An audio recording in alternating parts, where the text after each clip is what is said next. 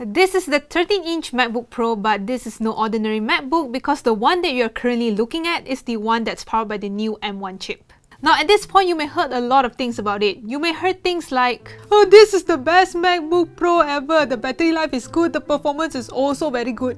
Or the other end of the spectrum, we have people like her. But this MacBook sucks, every day lag only, I need to work one, you know. Yep, so there's actually a lot of things to answer in this review. Like, how's the battery life? Is the performance okay? And most importantly, if you're someone who uses apps that are designed for x86, will Premiere Pro or Illustrator run smoothly on the ARM-based processor? And that's what we're gonna find out on today's video.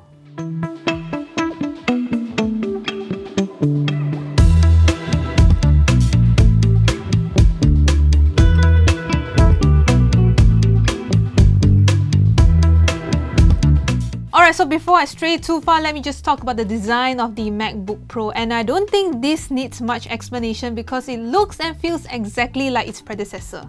And I think most of you guys who owns a MacBook know how sturdy and premium the aluminium chassis are. And this is actually my very first time using a MacBook Pro, and I know I'm a bit late, but the trackpad is one of the best things I've used so far. I used to love using the mouse to go through each tab of my computer, but now even though there's a mouse right next to me, I'll automatically use the swipe gesture controls, and that proves how good the trackpad is. There's also a touch bar on top of the keyboard, which is also totally new to me. So what you can control depends on what you're doing on your Mac. For instance, if you're using Safari, you can navigate each tab that you have opened by swiping left or right.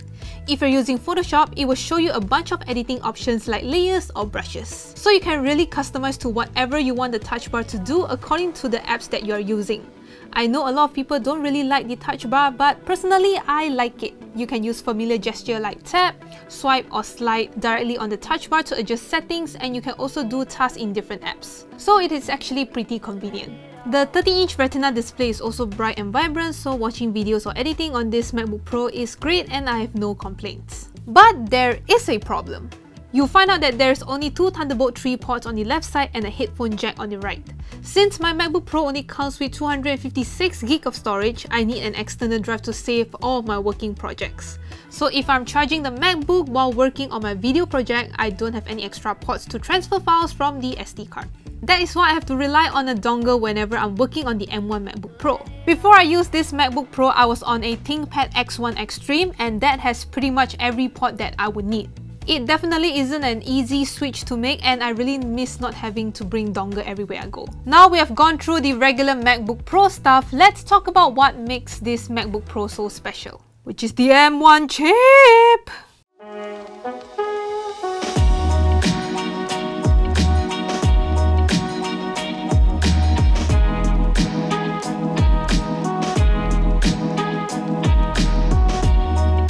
So instead of using Intel processor, Apple says, "F it, I'll do it myself." I'll do it myself. And there we have it, the M1 chip. Unlike Intel processors that are built based on x86 architecture, the M1 chip is ARM-based. So what this means is that M1 integrates a number of different things into a single chip, and that includes the CPU, GPU, RAM, neural engine, SSD controller, and a lot of the components which power the different features of the MacBook Pro. In other words, it's a lot like a smartphone processor. And because the new M1 MacBook Pro is ARM-based, it can't run on regular computer apps that are designed for x86. And that is why Apple has built Rosetta 2. So Rosetta 2 is something like a translation tool that allows a Mac with Apple Silicon to use apps built for an Intel-based Mac. Without Rosetta 2, you won't be able to run apps like Premiere Pro, Lightroom, and even games like Dota 2. All of that sounds awesome. But if you're a video creator that relies on x86 apps like Premiere Pro, this MacBook isn't it.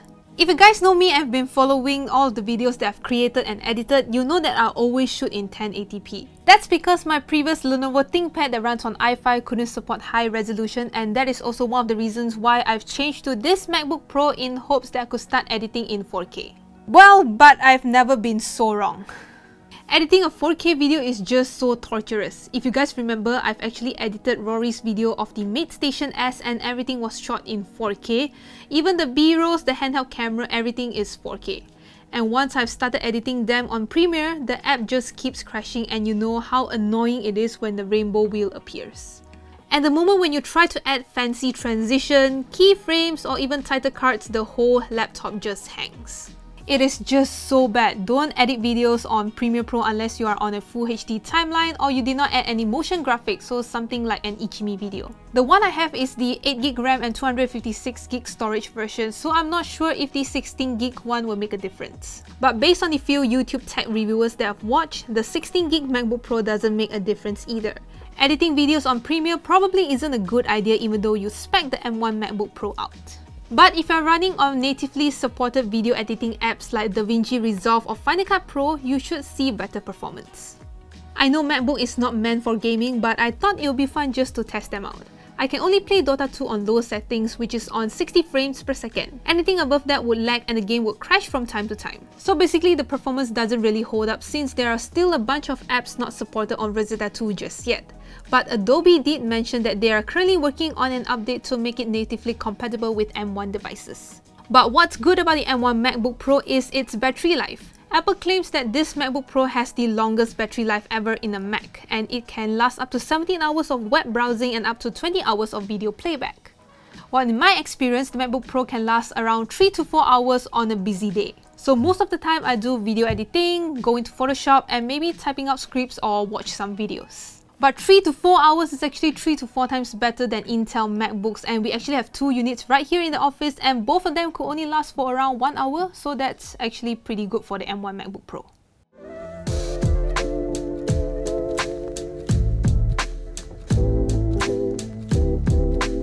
Besides the new processor, what's new about this MacBook Pro is the new operating system, and here we are looking at the brand new macOS Big Sur.